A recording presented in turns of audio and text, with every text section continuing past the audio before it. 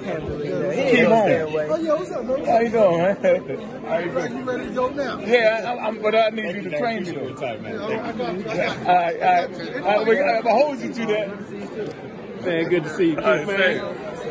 Man, got big card here in D.C., man. Yeah, it's nice, man. A lot of fighters on the card, man. Yeah, it's good to see, man. A lot of brothers on the card. Exactly. And it should be a great night, man. Great night. We just got to keep it clean.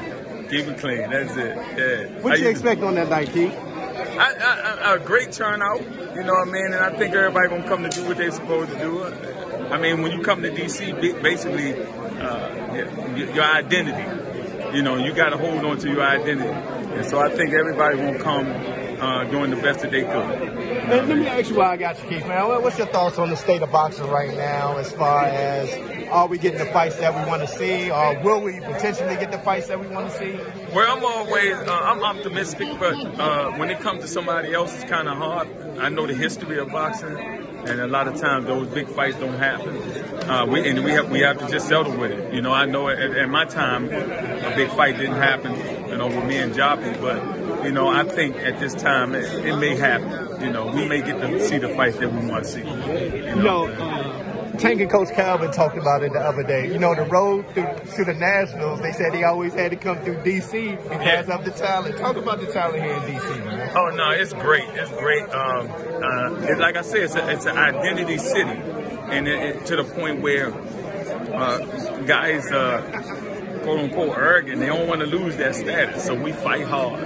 We fight hard, man. It's a struggle here. And so we put all of that, we bring all of that with us. So, but you got states like Philadelphia. They got great fighters, Baltimore, and so we always up against them. You know what I mean? So, but at the same time, DC has a vibe where we got to hold on to our identity.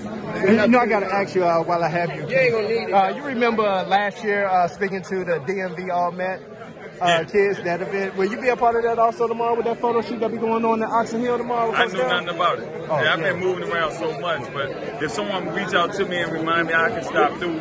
You know. Yeah. Hey, go stare. Hey. You told King about you mind telling? No. No, I haven't talked to him. In Atlanta, yeah. I think I talked to him about 2 weeks ago. Yeah. You want to come tomorrow? Yeah, just send me a text. Wait, okay. Okay. All right. What time? As you said, Yeah, what time?